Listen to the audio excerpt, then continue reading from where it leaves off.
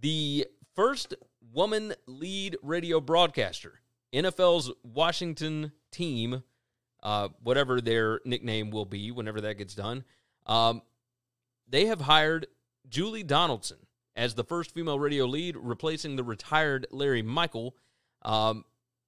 Here's the story from Clutch Points. It says, the Washington football franchise wants nothing more than to move on from all of the reported transgressions from last week. Less than a week after a report of widespread sexual harassment allegations in the organization triggered an abrupt departure, Washington has hired a new lead voice for its radio broadcast. The team decided to go with Julie Donaldson, making her the first female member of an NFL team's radio broadcast booth. According to NBC Sports Washington, anchor and reporter Julie Donaldson is being hired by the team to lead the crew. She's replacing Larry Michael, who was one of the men named in the report. Before coming to the nation's capital, Donaldson was previously a reporter for SNY based in New York. She began her career in Miami with broadcast giant Fox Sports and has worked as a pregame host for the Miami Heat. She has done a lot of stuff, right? So she worked for the Wizards game day shows. She's all over the place. And, you know, this is a smart move by Ben said, can you just call them the Redskins or the Radskins until they get a name? Yeah, all right. So the Washington Radskins have hired Julie Donaldson as the new play-by-play, and this is awesome. This is a smart move by Dan Snyder and that bunch. It shouldn't have taken, all of the allegations from last week, but I think you'd be, kidding yourself if you don't think that had something to do with this. Do you agree with that? That had everything to do with it, but I'm okay with it. You know how I feel about the people who call the games now.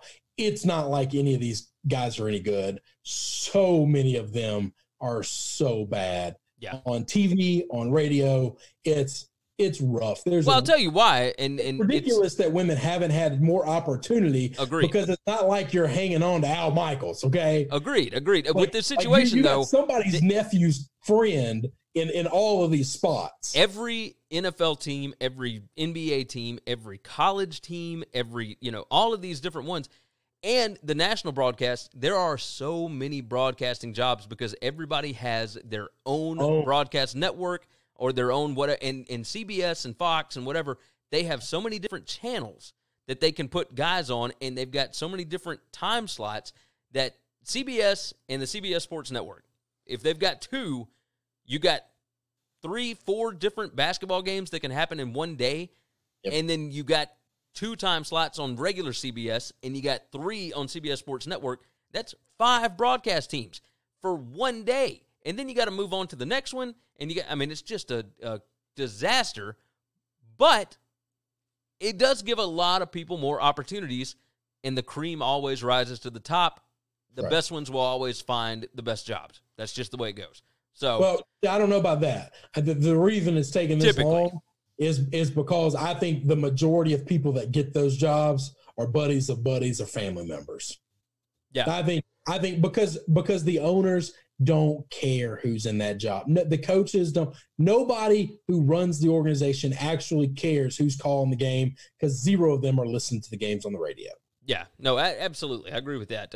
Matt Miller said Washington are really trying to bury that sexual assault stuff with this name change and with this. And then Joseph Gomez said, this is a very extended token for the sexism that transpired. Call me when there's a female GM on the Red Tails. Yeah. I can agree with that. I'll tell you this. I don't think Snyder's going anywhere. We've already discussed that last Friday, but the stuff that went on with the Dallas Mavericks was obviously none of them are good, but I think the Maverick stuff was even worse than this. And Agreed. Cuban survived, and he cleaned up that organization. Now, the difference is Mark Cuban was very absentee in all of that. Shame on him.